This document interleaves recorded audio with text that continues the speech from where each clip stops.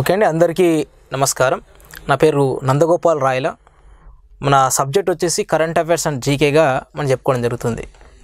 ఈ current affairs అనేది మనం గమనించినట్లయితే చాలా అనంతమైనటువంటి సబ్జెక్ట్గా మనం భావిస్తాం.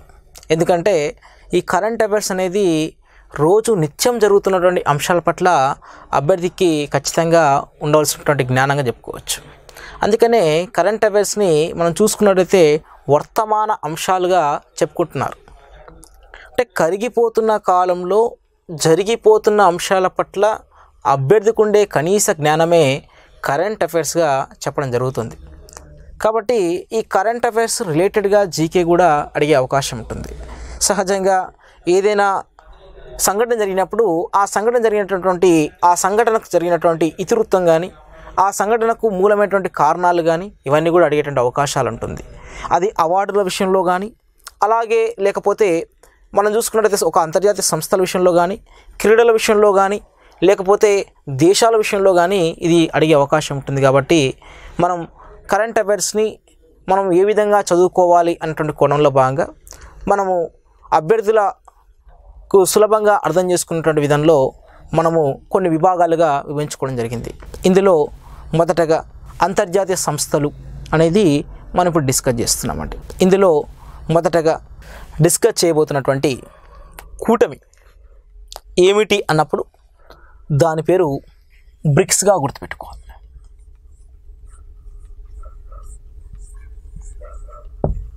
బ్రిక్స్ అండి.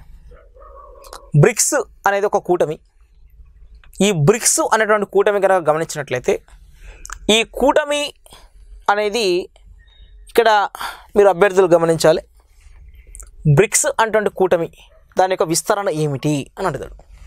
అంటే విస్తరణ ఏందన్నప్పుడు బి అంటే బ్రెజిల్, ఆర్ అంటే ఏందండి రష్యా, ఐ అంటే ఏమిటి ఇండియా, సి అంటే ఏమిటి చైనా, ఎస్ అంటే ఏంది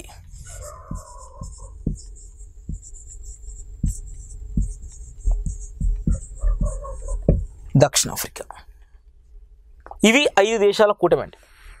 చూడండి, బ్రెజిల్, రష్యా, ఇండియా, చైనా, దక్షిణాఫ్రికా, ఇవి 5 దేశాల కూటమిగా మనం చెప్పుకోవచ్చు. ఇది 5 దేశాల కూటమి కరెక్టే. మనకు బ్రిక్స్ అంటే బ్రెజిల్ ఉంది, రష్యా ఉంది, ఇండియా ఉంది, చైనా ఉంది, దక్షిణాఫ్రికా ఉంది. గమనించినట్లయితే ఈ బ్రెజిల్ అనేది దక్షిణ అమెరికా ఖండానికి చెందినదండి. దక్షిణ అమెరికా ఖండానికి చెందినది. రష్యా అనేది యూరప్ ఖండానికి చెందినది. ఇండియా, చైనా అనేది ఏషియా లేకుంటే మన తెలుగులో ఆసియా అనే ఖండానికి చెందినది. దక్షిణాఫ్రికా అనేది ఆఫ్రికా ఖండానికి చెందినది.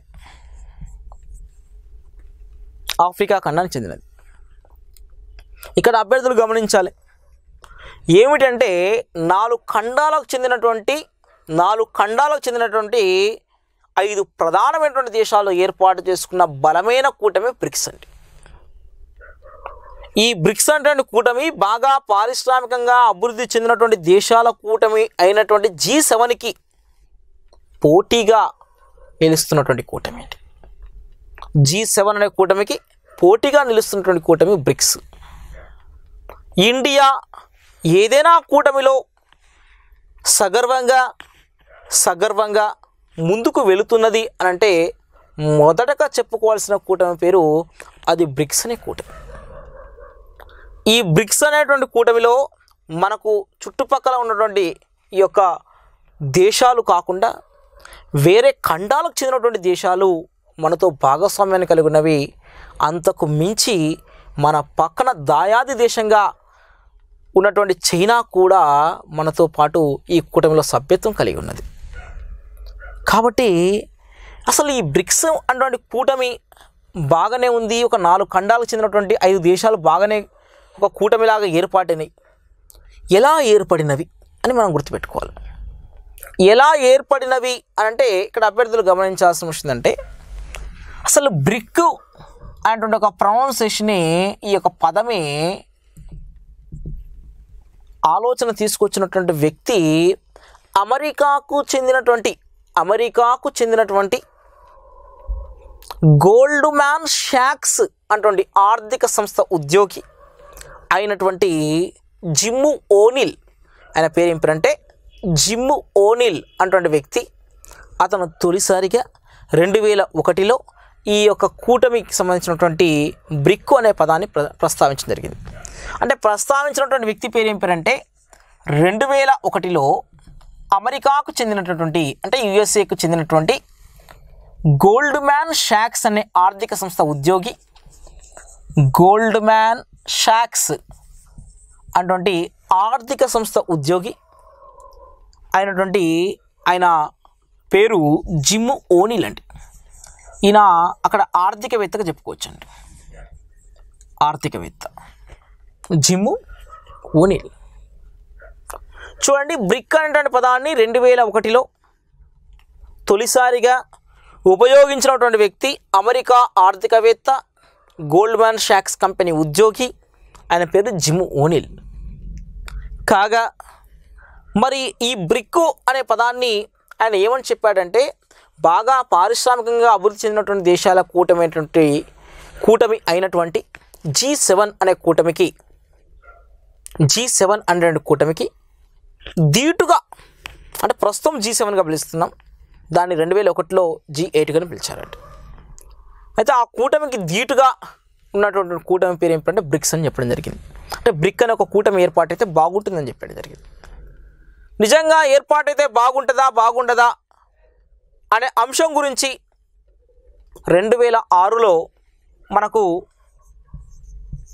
న్యూయార్క్లో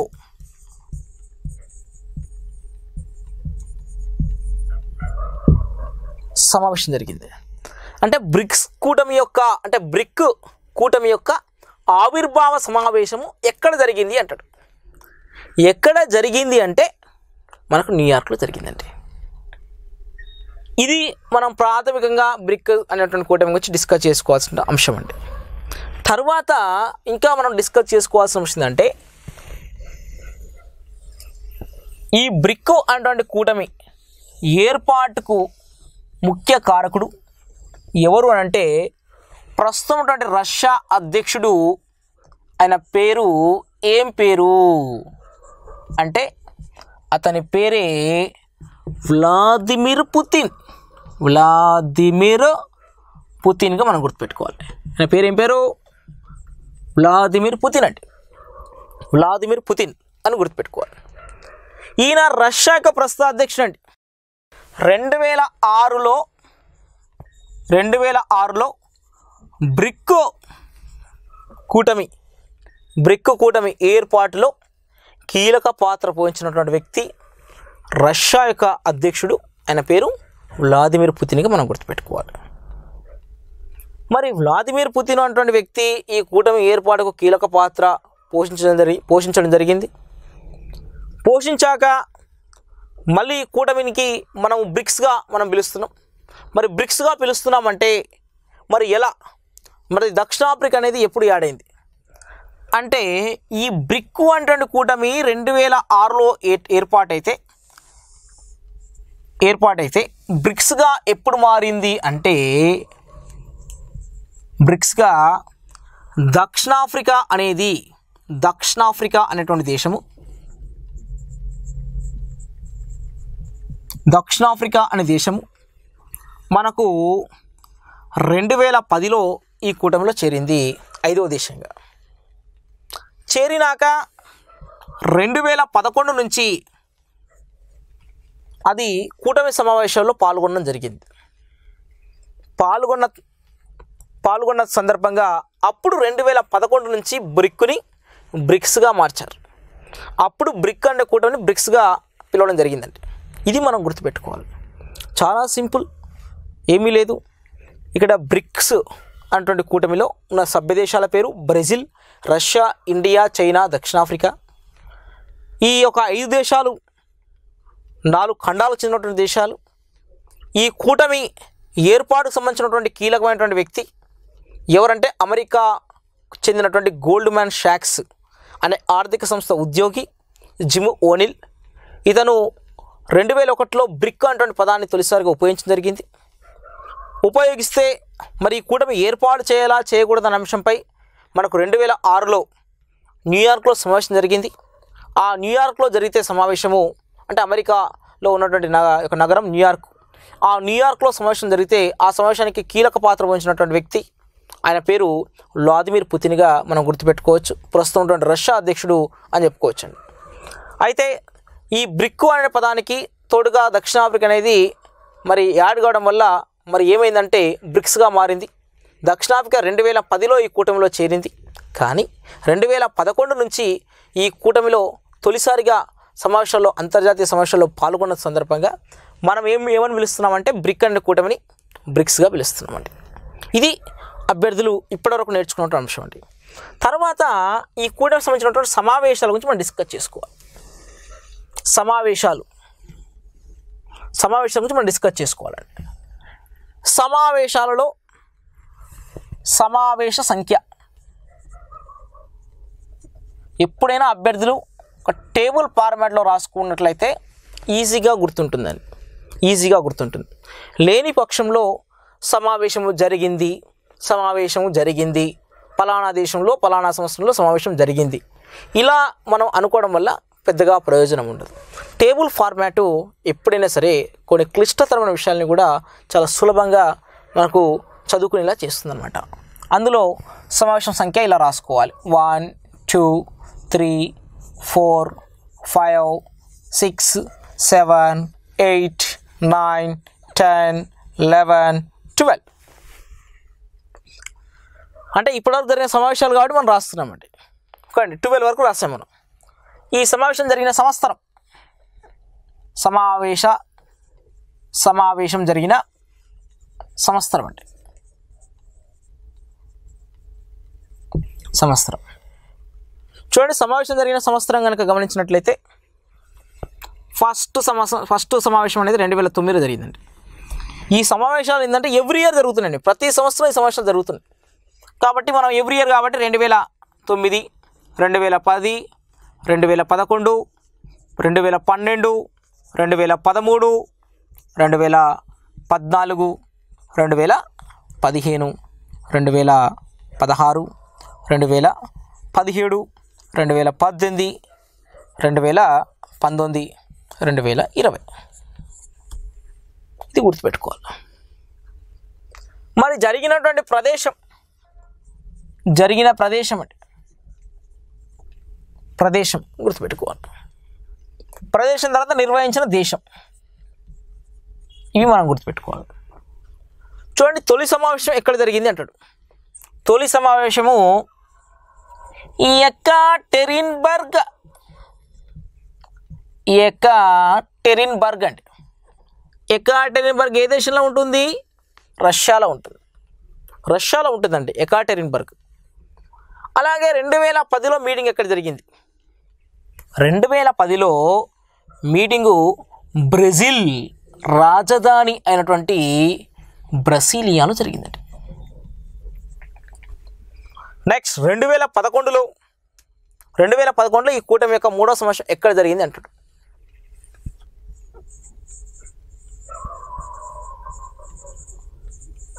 చైనాలోని సాన్యా దీవిలో జరిగిందండి. సానియా దీవిలో జరిగిందండి. మరి ఈ కూటమి 4వ సమావేశం ఎక్కడ జరిగింది అంటే 4వ సమావేశము న్యూఢిల్లీలో జరిగిందండి. న్యూఢిల్లీ ఎక్కడ ఉంటుంది? ఇండియా రాజధాని పేరు ఏం పేరు? న్యూఢిల్లీ. ఓకే అండి. తూర్పు తైమూర్ రాజధాని పేరు ఏం పేరు? ఢిల్లీ. అదేమో ఢిల్లీ. ఇదేంటంటే ఇండియా రాజధాని పేరు న్యూఢిల్లీ అండి అనే విషయం గుర్తుపెట్టుకోవాలి. అలాగే 2013లో మీటింగ్ ఎక్కడ జరిగింది అంటాడు. మీటింగ్ ఎక్కడ జరిగిందంటే డర్బన్ అండి. ఈ డర్బన్ నగరాన్నే తెక్వినేగా కూడా పిలుస్తారండి. తెక్వినే అని పిలుస్తారు. ఇది మనకు దక్షిణాఫ్రికాలో గుర్తుపెట్టుకోవాలి. దక్షిణాఫ్రికాలో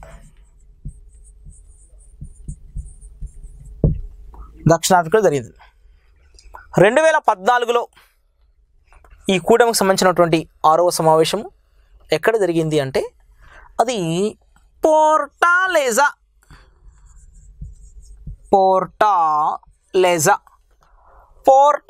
ఎక్కడ జరిగింది? ఫోర్టాలెజా అనే నగరం అనేది ఎక్కడ ఉందండి? బ్రెజిల్లో ఉంటుంది. 2015లో ఈ కూటమి యొక్క 7వ సమావేశము ఊపా అనే నగరంలో జరిగిందండి. ఊపా ఎక్కడ ఉంటుందండి?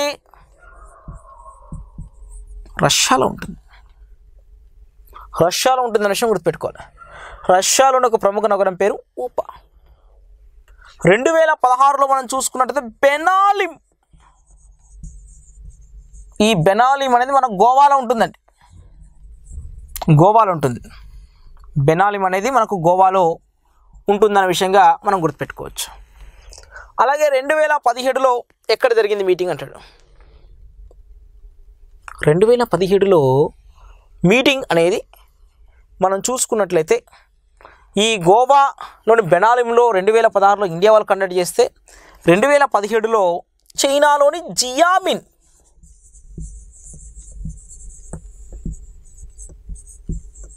జియామిన్లో జరిగింది. నెక్స్ట్ 2018లో అండి. 2018లో మనము చూసుకున్నట్లయితే జూలైలో 25, 27 ఈ తేదీల్లో మనకు జోహెన్స్బర్గ్లో జరిగిందండి. జోహెన్స్బర్గ్ అనేది మనకు దక్షిణ ఆఫ్రికాలో ఉంటుంది. దక్షిణ ఆఫ్రికాలో ఉంటుందండి. 2019లో ఈ మీటింగు ఎక్కడ జరగబోతుంది అంటే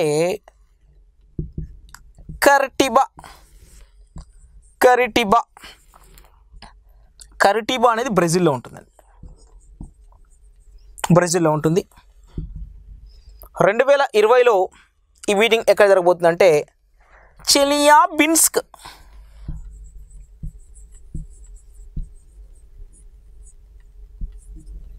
చెలియాబిన్స్క్ రష్యా. మనం గుర్తుపెట్టుకోవాలి. ఇవి అభ్యర్థులు ప్రధానంగా బ్రిక్స్ యొక్క సమావేశాన్ని గుర్తుపెట్టుకోవాల్సిన అంశం.